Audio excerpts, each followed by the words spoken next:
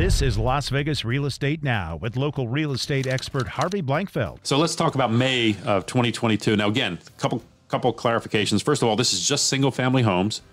And when we do the May report, we're actually using April data, just so you know. This is the wrap-up of April. So first, single-family homes, currently available 2,949 single-family homes. That's up over 700 homes from last month. That's a big jump, guys. Inventory increase, single-family homes. What do you attribute that to? I think that interest rates have slowed down a little bit in terms of the buyer. But honestly, the truth is more sellers are to market because our activity is still the same. We're still closing the same numbers, Steve. So more sellers have decided it's time to sell. So that's good news for buyers. Pending and contingent right now in escrow, we have 3,578. That's about the same as last month. Sold in the last 30 days, 3,078. That's that 3,000 number. We were pretty consistent in terms of the number of closings every month, so right around 3,000. Puts us at basically 0.96 months of inventory. So we have enough houses that everything we have currently available should be sold within a 30-day period right now.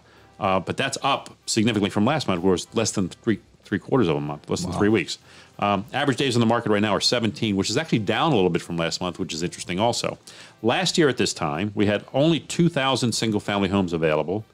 We had 4,400 in escrow, and we had almost 3,500 sold in the 30-day period prior, with a 28 days on market. So that was last year. That was, to me, again, interesting stats comparing year over year.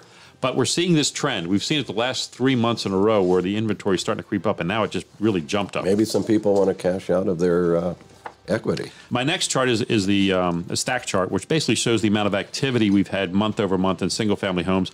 And we're at a very strong pace year to date, but we're behind last year. Last year was a record year in the number of closings we had, and we're slightly behind last year in terms of the stack chart, in terms of a number of closings. Then we have the basically a bar graph showing appreciation year over year, and we're currently running at around 15.4% year over year on average this year over last year. Last year, we ended up at over 20% appreciation. So we have 2 really big years of jumps of appreciation there. Big jumps of appreciation. Now, the next stack chart is just purely luxury. This is $1 million and over. And in this chart, what I want you guys to understand is that already in the first 4 months, we've almost surpassed every year prior other than last year.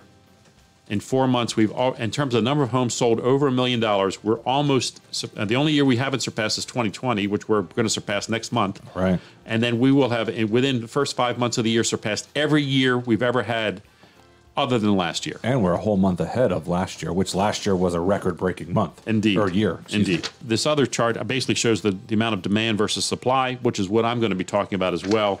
And I did my monthly chart where I show the line graphs of where closings and available single-family homes, the number of closings and available, and we're right about even this month. We have 2,949 homes that are available, and we just sold 3,070. So we're selling a month's worth of inventory last month is what happened. The inventory grew pretty dramatically. That's one of the biggest jumps in inventory we've seen in the last 3 years, truthfully. 700 home increase in inventory, available inventory. You've been listening to Las Vegas Real Estate Now. If you ever have a question about real estate or any of the other topics we cover, just call me off air or text me at 702-203-1165. You can also check us out on the web at lvrealestateradio.com or on our handle on social media at LV Real Estate Radio.